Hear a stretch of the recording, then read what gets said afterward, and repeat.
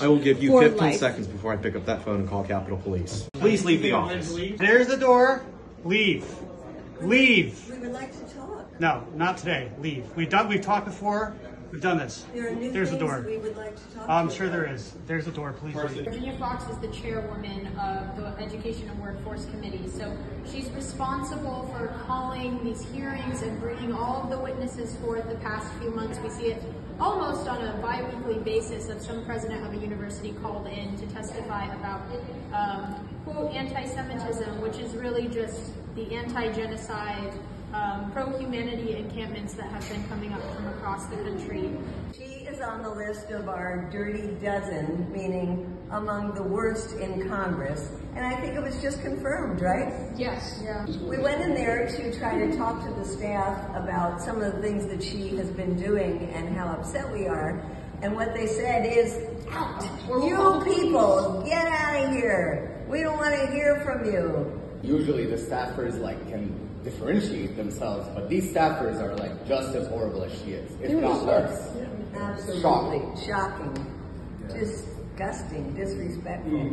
So we want to say some of the things we were going to say to the staff when we were in there, and we want to talk about why we are so upset with Virginia Foxx and her just obsession with trying to shut down student activism, her obsession with calling anything that is pro-Palestinian anti-Semitic, and the way she is making money from this crusade. She's being financially rewarded by all of these far-right billionaires in these private donor events.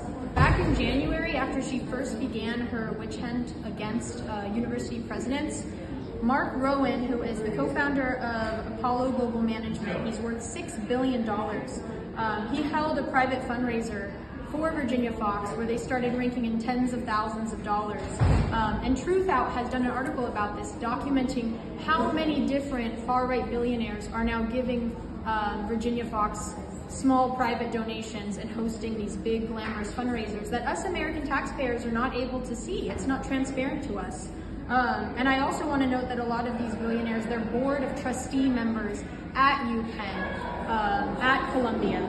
They have been using their financial power in the university and in our Congress to push forth this anti-Semitism equals anti-Zionism argument.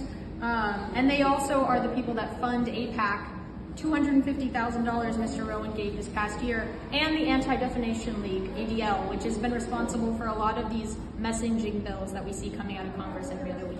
There was a New York Times piece about Congresswoman Foxx, and it said there are two bases of her policy making. One is her religious beliefs, and she says, growing up in rural North Carolina, people here believe that Jews are God's chosen people, and I grew up in the Baptist church believing that. So this is her foundation for policy making. And the other is her identification with the underdog. And here she is calling the Jewish students the underdog. But of course, the underdog in all of this is the Palestinian people.